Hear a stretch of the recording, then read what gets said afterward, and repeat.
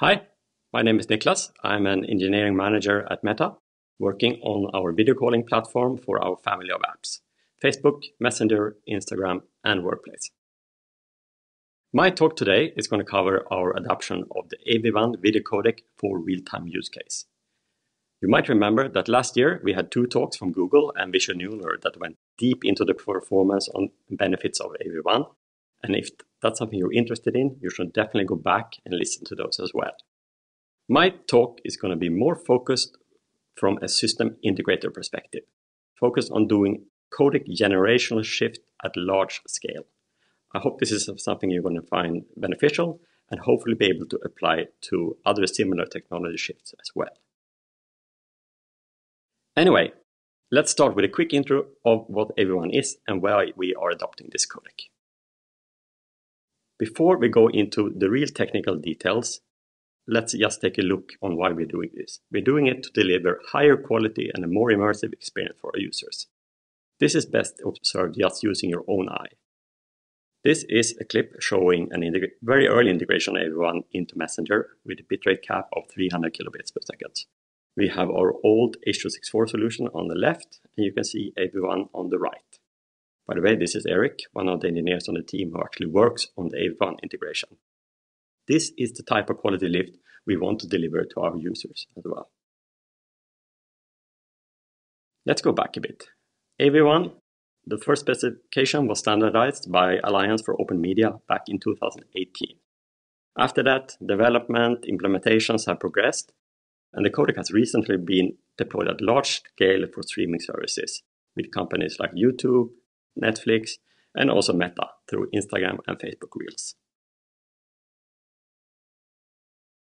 For the Meta video streaming use case, there's actually a detailed blog post on the Meta engineering blogs that covers that work in details, and it also gives good examples on the quality gains and bitrate savings they were able to achieve.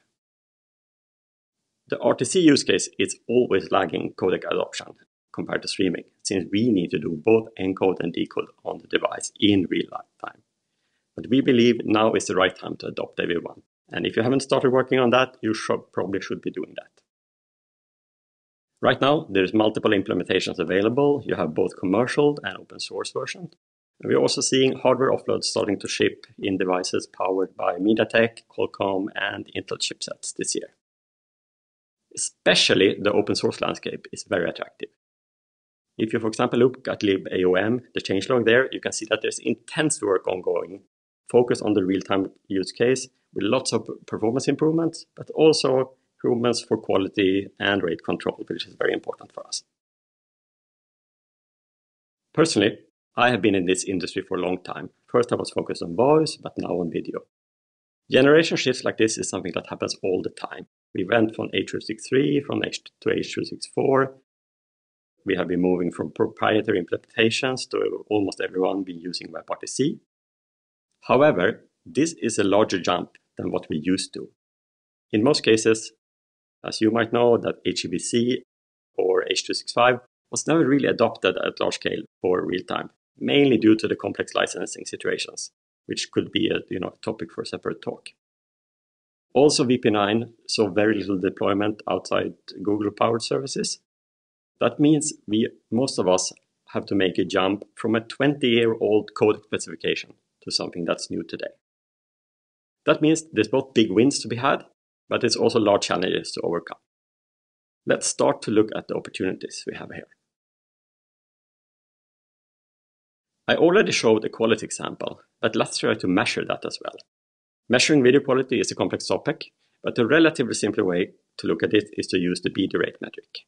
BD rate compares how much bitrate different codec needs to produce a certain quality level. By generating multiple samples at different bitrate and measuring the quality, we can generate a rate distortion curve. And if you lock down the quality level in the rate distortion curve, you can derive the BD rate. In our testing, using normal videos from cameras similar to video calling, we see bitrate savings in the range of 30 to 40% using AV1. Most of the time, we are not going to use those bitrate savings to actually save bandwidth. We're going to use that to deliver higher quality to our users. There has been a lot of improvements in connectivity and mobile networks, but for us, we still see that 20% of our video calls end up using less than 200 kilobit bitrate. And especially for those users, these changes will have a large impact on the quality of experience. Screen content is also becoming more and more important for meta use cases. We have use cases like game streaming via remote desktop that both require high quality encoding with low latency, and this is an area where AV1 truly shines. Traditionally, you might know that video codecs are normally not that good at doing screen content, especially with text and a lot of high frequency contents. But thanks to the more advanced coding tools in AV1, we can see up to 80% video rate savings, which is truly massive. You can also see from this graph that as you move to even higher resolutions, the difference becomes even larger. At least for us, 4K real-time streaming with low latency is a very relevant use case, both in gaming and other metaverse use cases. Similar to the video clip I showed earlier, we can also just look at the quality difference and experience ourselves. Here we have the same content processed with H.264 and AV1. You can especially look at the quality of the text as it scrolls, but also the quality of Eric's face during the progression of the clip. If you look at things more from a system level, there's even more gains to be had. Resolution changes is very common in the real-time use case, since you normally traverse a large range of available bit rates. Thanks to a feature called reference picture resamplings, which I'm going to call RPR, going forward, we don't have to generate a new keyframe anytime the resolution changes, which is a big win. It's quite intuitive to get that, when you are reducing your resolution because your network capacity goes down, that is the worst possible moment to generate a large expensive keyframe. We see in our stats that there's a direct connection between how many keyframes we send and the video presets we see in our stats. And currently, we generate on average 1.5 keyframe per minute just to support resolution changes during calling. RPR is also closely linked to spatial scalability, which means that we are getting true scalability feature, which is something we want to leverage. Currently, like many others, we're using simulcast for large calls, and there's definitely limitations to that when it comes to really deliver the best quality possible for each individual users. Simulcast is also a major source of excessive keyframe generation. We see if we filter in our really large calls, we're actually doing up to 4 keyframes change generations a minute just to support simulcast layer switching. I mentioned that AV1 was already adopted for streaming, and that's something that always happens a couple of years earlier compared to RTC. First of all, you don't have to do real-time encoding on the device, but you can also afford to do really expensive encoding on the back end because you can actually reuse that content over and over. You also have the ability to do 2-pass encoding that makes rate control and quality control much more exact. For a streaming service, there's also a direct connection between bitrate and your distribution cost, which makes it much more obvious and easy to decide that you should invest in a more advanced codec. For us to decide that we should invest in AV1 for RTC, we started with an offline evaluation project. We compared both different implementations in terms of quality and performance, but also compared this to our existing solution. We mapped it to our user data to estimate which percentage we will be able to reach, and also how large quality gains they would get. After that, we moved on to a first set of integrations to be able to showcase this in real time.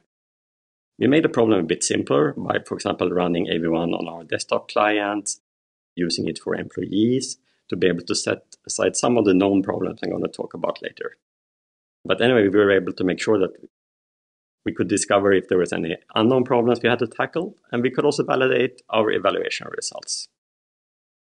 The last step that we're working on now is really to scale this to our entire user base. We are a consumer-focused platform, as you know, and we have a very diverse user base across the entire planet. That means we have to be a bit more conservative, for example, compared to, for example, an enterprise solution where you know you're going to be on good network with higher performing hardware. I'm going to dig a bit deeper into some of the challenges we have to overcome. I'll start with binary size.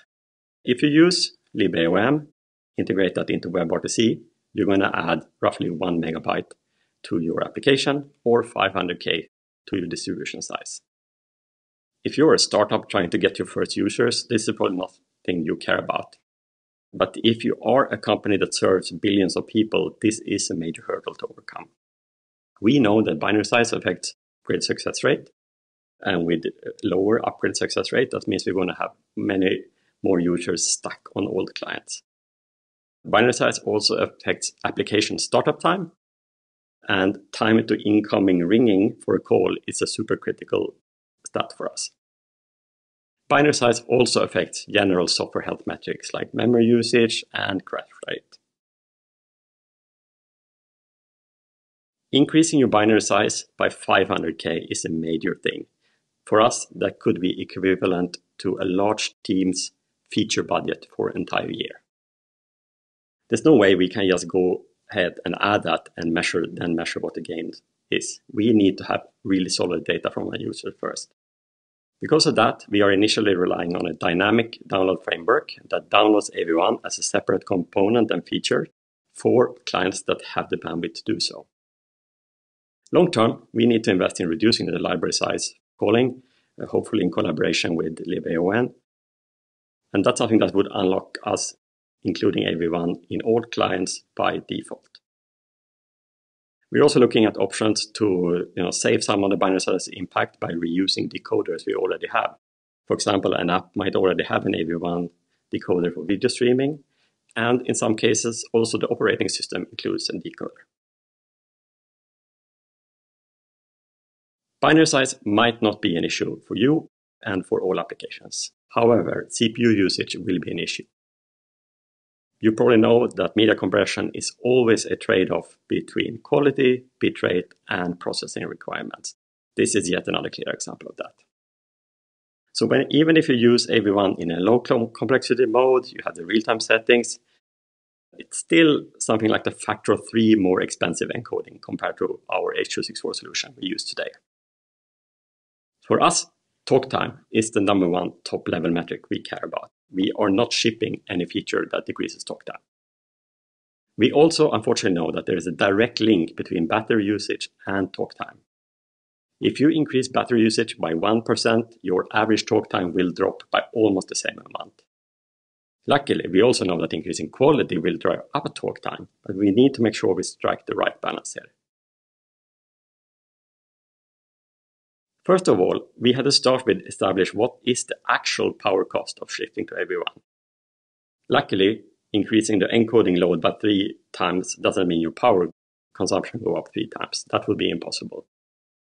For example, we know that the biggest power user on a phone normally is a display, and even if your SoC comes in at number 2, that one is also used for many other applications and features in your app and encoding. To establish the real cost, we have measured the actual power utilization on a normal call using both AV1 and H.264. Essentially, we have hooked up phones, bypassed the battery, and connected them directly to a power meter during calls. In this test device, this is a Pixel 7. We see, for example, an increase of power by 110 milliwatts when switching to AV1 compared to H.264 during a typical calling scenario. This is an increase in the order of 4%, depending on other factors like screen brightness and background activities. So this is the number we had to work with and overcome. Even though 4% is much smaller than 300%, it's not small enough to just ship AV1 blindly for all clients. We need to make sure that we maximize the benefits while we also minimize any negative impact. One way to do this is to leverage dynamic coding switching depending on the current situations. There's no direct API support in WebRTC to do this, but both WebRTC and S2P allows you to use any codec that the receiver support, even though the normal use case is that you just stick to the highest priority codec.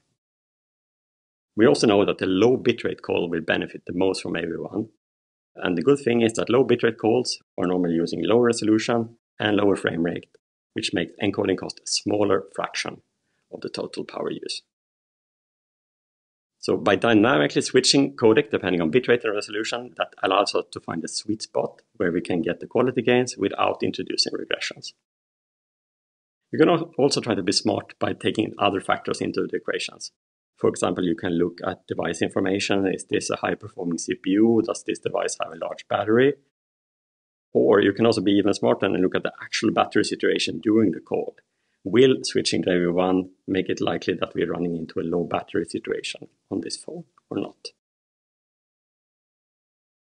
We also have a smaller set of challenges to resolve. These are more typical to any codec change you're doing. First of all, rate control is super important for real times. We know there is a direct link between how well the rate control works and video freezes on the other side. Initially, AV1 was not on par with our H.264 solutions. This is not so strange, because this is something we have worked a lot on improving for H.264. But now, we have been able to work to tweak and tune our AV1 implementation, so we are actually on par with H.264, and we just now started the discussions with Google on how we can upstream this to libaom and make it available to all users. Similar, tuning resolution and frame rate scaling depending on the content and bitrate is a codec-specific function. We have seen a lot of gains from tuning this in the past, and especially with the feature of RPR, we have to dig deeper into that and see how we really can optimize the scaling function for AV1. Lastly, in offline testing, it's very easy to compare different codecs. You can use quality tools like PSNR and VMAP, but they don't work to track the user experience in the field. The current set of tools we use for our field metrics are codec dependent, and we are working on creating metrics that we can use across different codecs to fully measure the quality impact. For us, this is going to be a long journey. We are already using AV1 on a daily basis, but we're going to spend at least the entire year on increasing mobile deployment. In the meantime, we're also working on leveraging AV1 for other metaverse use cases.